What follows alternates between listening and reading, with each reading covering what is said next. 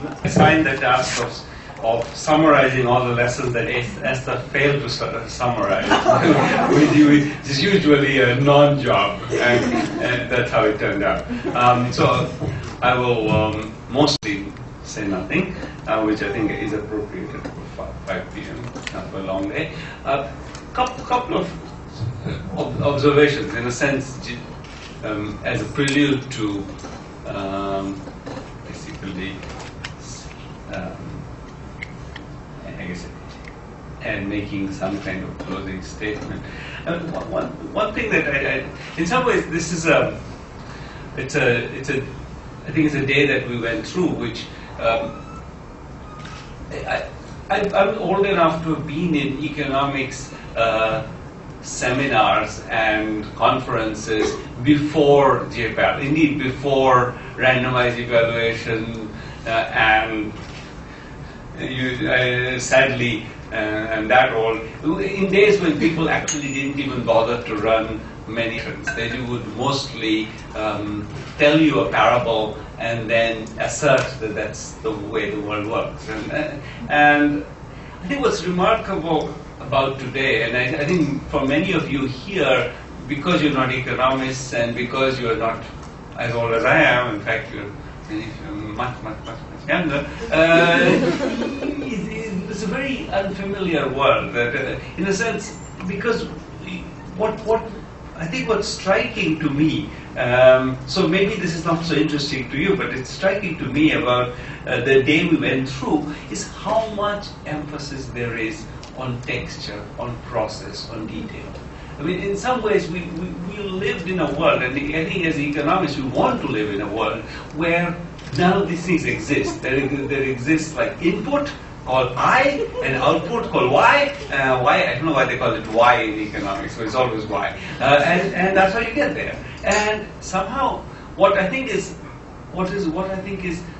sort of remarkable about the kind of day we went through, partly exactly, I think, made apparent by this of what we call practitioners and what we call, I don't know what the other word was, the non-practitioners, I guess, is people like me, is this fact that, in a sense, the program itself is conceived not just at the level of some general principle, but as at the level of a certain set of very concrete steps. I thought what was beautiful about the description of the Uganda project that we heard was how detailed the planning of the whole process was, and how much thought went into every step of that.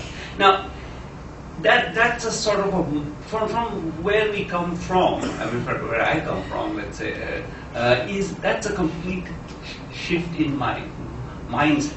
It's a way of recognizing and acknowledging a set of pieces of information which in a sense have no life in my space. They're not the I and they're not the Y. There's something else. There's a way of actualizing these projects. Now that's both, I think, the gift of this whole approach, the fact that we are now taking the reality much more seriously, that there is a sense in which lots of things fail, not because the I is wrong or the Y is wrong, because the mapping between them was never thought about. So lots of the way the world proceeds, and I still see this all the time in India, at least where I talk to bureaucrats and implementers, is sort of reflects the fact that they too have bought into that, I translates into Y view of the world. And you talk to people and you tell them, well, we have a plan for this. We're going to, we have to hire 300 teachers, and then we're going to give them some sensitivity training, and then that's going to remove this problem that you're trying to solve, that you're so worried about. And my usual reaction is, how will you hire them? Where are you going to get them? What training will you give them? What's the process? Why do you think they're going to pay attention to the training? And in some sense, when I ask those questions, the first reaction is, oh, that's going to be taken care of. We have a department of training. And it's that step that, in a sense, we are challenging. So, in a sense, the effort here is much more radical than I think we sometimes, think we don't want to we almost try to be too modest, because in a sense we don't want to raise people's happiness. But in a sense the effort here is enormously radical. It's enormous radical exactly in this sense. We are inviting us as sort of policy people and scholars and government people to think together at a level at which nobody really is used to participating in the conversation. And so these conversations that we hear today are unique in a way that I think is, I think that if you have to be as old as I am to know how unique these conversations are. They didn't exist, and in a sense in the world they still don't exist. I mean, you have to, my favorite story, I'll repeat one more time, for even so if any of you heard this, is Esther and I once went to discuss one of the projects that Rukmini described, the UP project on, inspiring volunteerism among parents to promote better education with the government of UP.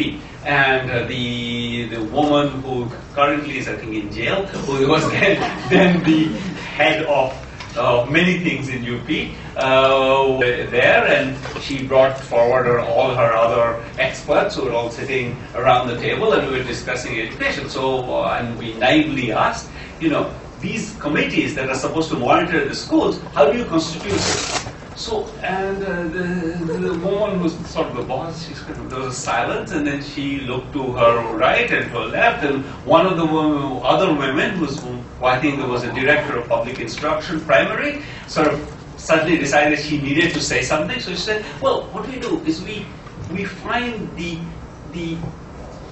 parent of the best student in the school, the parent of the worst student in the school, and the parent of a handicapped student. And then there's a minute, and then I think I have I'm socially awkward, so I often ask the wrong question. I ask, but you don't have any tests in the school, remember? So how do you find out the best student or the worst student? And then there was a very awkward pause for about 40 seconds, because and then this woman who, despite her, who's now in prison, but has many other gifts, immediately figured out this was not a good conversation, and she stopped it immediately, moved the conversation to something. It's clear that this was a classic example of the way policy thinking happens. It happens without really even taking account of the other policy thinking that you've already done. So this was completely, she made up a set of rules without thinking of other rules she had made up.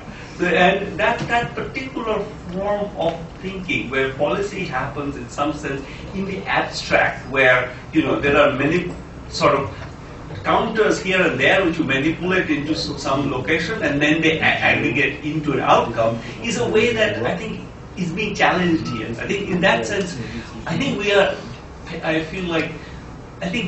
here at some level at a point which could turn out to be critical in history. I do feel, I don't want to, and I don't think this is me or Esther even or anybody else in JPAL specifically. It's, I think, a recognition collectively. That's why I feel all of you are here. That's why I think we are all together. That a frustration with policy that gets made in that other way of the I that maps into the Y, and then really not recognizing the fact that so many of the details and some of the way we do things matter, and sort of figuring out which ways we do things do matter and which ones don't matter. That whole process, in a sense, we are going through today. The fact that that process is not universal, and in some sense, I think that's bigger than randomized evaluations. Randomized evaluations is a tool. It's a way of looking at policy questions, a very effective way of answering it. But it's, in a sense, it's a prior fact, which is that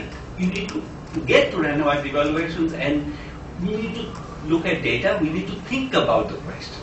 And I mean, really, literally that. I feel like many policy questions are decided just like this, the best student and the worst student committee, without a moment's thought. And I think that particular mode of operating, of taking evidence seriously, even if it's not from randomized evaluation, just taking the attitude towards evidence, that this is reflected. Randomized evaluation is just a wonderful and very I think, very effective tool for delivering it, and it has this one unique characteristic, which I think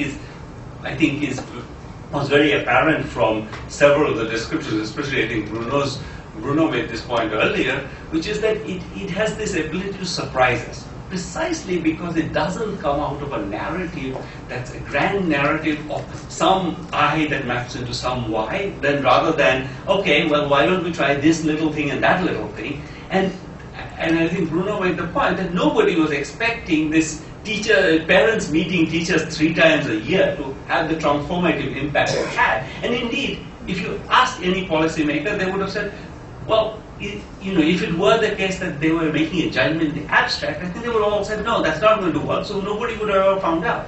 It's precisely this fact that we have a tool which allows us to ask these unlikely and sometimes potentially silly questions, which gives it its enormous power. But I think the broader point is that this view of looking at policy, this way of doing policy as something that comes out of thinking about the detail, thinking about what the facts we know, thinking about what the ways we can tease out the evidence, thinking about setting up the experiment that will answer the specific questions. That's just a mindset which I think is incredibly powerful. And I think all of you recognize that. You're here because of that. And I think that in a sense, this has the potential to transform the way the policy is made. And I mean that entirely. I'm obviously, I am part of JPAL, and I would love JPAL to have a seat in history. So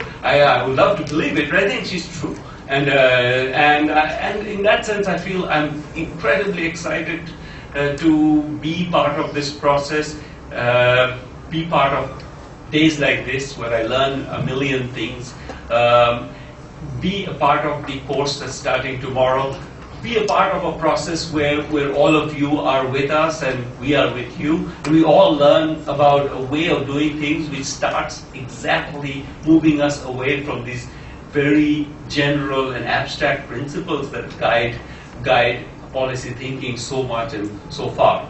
And I guess this is, I have no more to say than to say that I'm very grateful and honored that you're all here with us, and very excited that we will go somewhere very exciting.